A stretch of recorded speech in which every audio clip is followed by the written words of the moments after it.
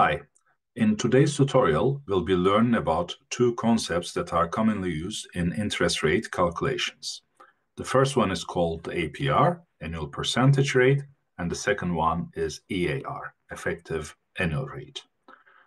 To learn these concepts, let's concentrate on a simple example. Let's say you have some money to deposit in a bank, and your bank says that they will pay you 20% APR, so per year, basically, with semi-annual compounding. Okay. Now the question is, how much money will you have in your bank account at the end of a year? Okay. So let's suppose you initially deposit $100 with them today. Okay. Today you deposit $100. So at the end of the year, what would be your balance, right? Now you could say that, okay, if the interest rate is 20%, this will be $120, okay? Which is actually wrong, right? Because that would have been the case if there was only simple interest paid.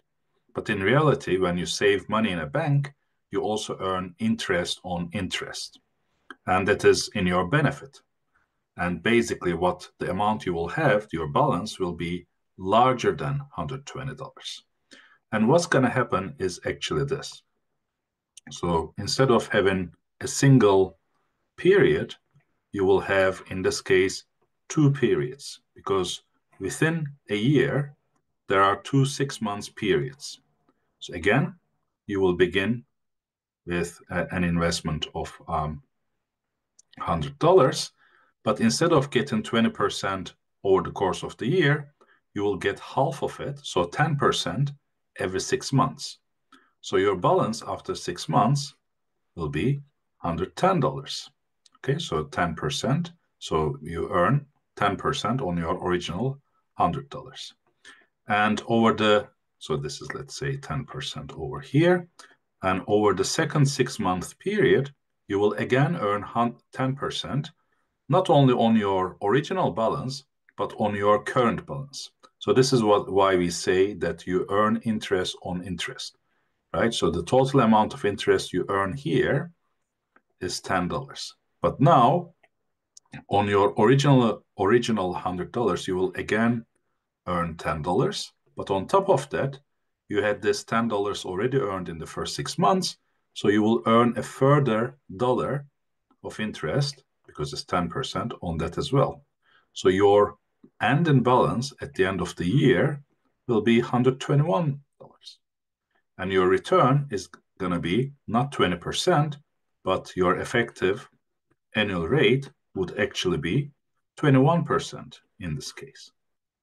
And in general, the formula for EAR calculation is that you begin with the APR, so it's 1 plus APR divided by the compounded frequency. So in this case, this was 2, because there are 2 periods with semi-annual compounding, to the power m, and you subtract 1.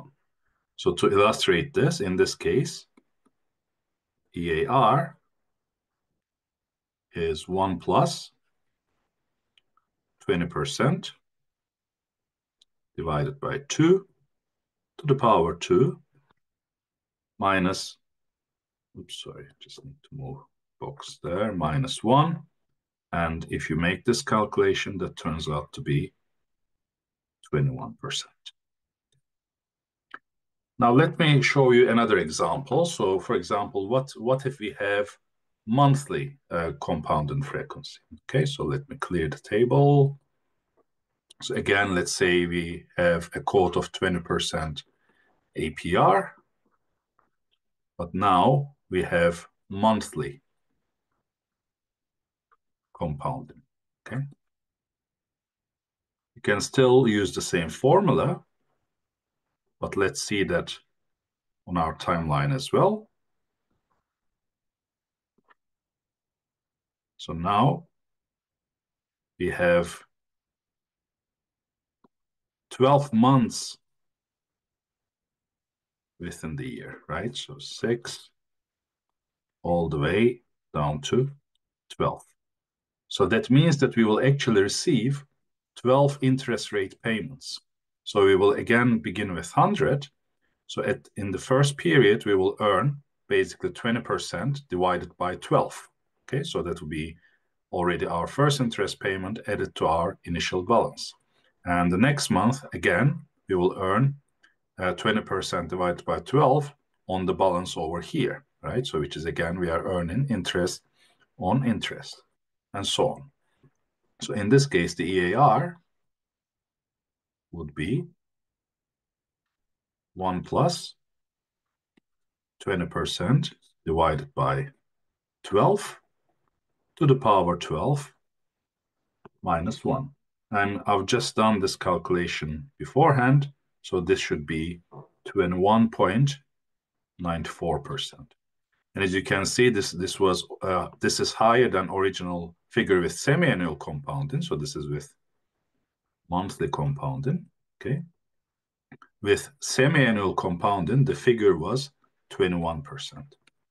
And the reason is simple. So as the compounding frequency increases, you are earning interest more often. And after that, each period, you keep earning interest on interest. So overall balance at the end of the year will be higher. If you actually go to the video description, we have a separate video where you can basically where we show you how to make these computations in Excel as well. So in fact, there is a specific function in Excel which helps you compute EAR quite easily. So if you want, you can check that out as well. Then the next question to ask is, what if we keep increasing this compounding frequency, right? So in the case of semi-annual, we had 2 periods within the year. Now we have 12. Could we keep increasing that? And the answer is yes. So you could have, for example, weekly compounding. So in this case, we can divide this by 52 and raise it to the power 52.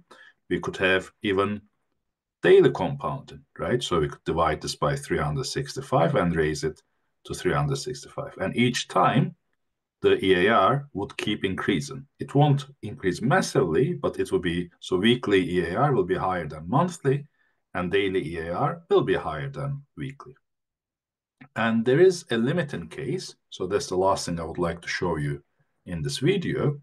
The limiting case is called continuous compound, okay? Continuous compound. So in this limiting case, basically, you are earning a small or a tiny interest at every point, right? Basically, you are continuously earning interest, but a very small amount within the year. So initially, remember, we had our 1 year period. So this is the start, this is the end, okay? With semi-annual compounding, we split it into 2. So for example, with quarterly, we would have 4.